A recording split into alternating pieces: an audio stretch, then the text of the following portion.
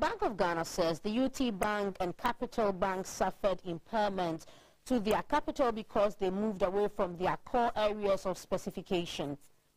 Speaking at a media briefing on GCB Bank's acquisition of the two banks, the head of banking supervision, Mr. Raymond Amafu, says all deposits and liabilities as well as performing loans will be taken over by the GCB Bank.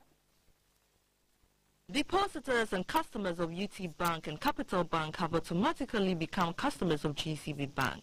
This follows an announcement by the Bank of Ghana that GCB Bank has been given the green light to take over assets of the two banks. The Bank of Ghana says the UT Bank and Capital Bank have failed to perform creditably on the financial landscape because their liabilities far outweighs their assets. GCB is going in for the good assets. So the bad assets would not go to GCB. The bad assets will be transferred to the receiver. This is the distinction there. Even though GCB is taking up all the deposit liabilities, they are only taking up the good assets, the good loans. Obviously, they would have an opportunity to go through the various loans to see if there are any additional good loans that they can later on acquire. But for now, some set of loans have been identified which they think are good loans that they can, add on to their balance sheet.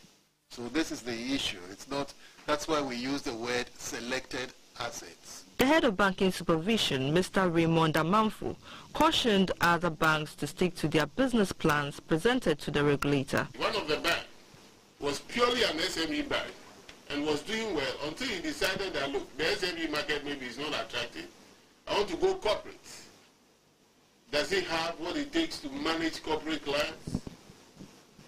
And so the issue is that once you submit a business plan and we follow through the business plan, give you approval, we'll monitor. But you cannot also keep the bank to say that this is the plan you submitted.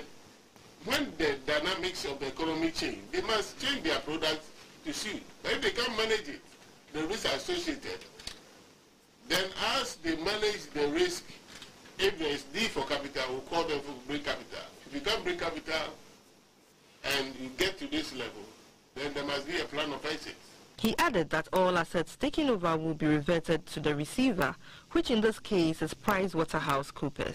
PricewaterhouseCoopers has been appointed by the Bank of Ghana to manage the non-performing assets of UT and Capital Banks, which will not be taken over by GCB Bank. The Director of Communications, Mr. Bernard Otabo, said the takeover does not alter business operations of the banks involved. You don't have to say that, well, these two institutions have been taken over by GCB and therefore there's no need for me to honor my obligations to these institutions. No, it's business as usual. The only thing that has changed is that GCB has assumed that responsibility of running the bank, and in fact they've actually gone ahead to appoint two people to be acting as the interim managing directors for these two institutions.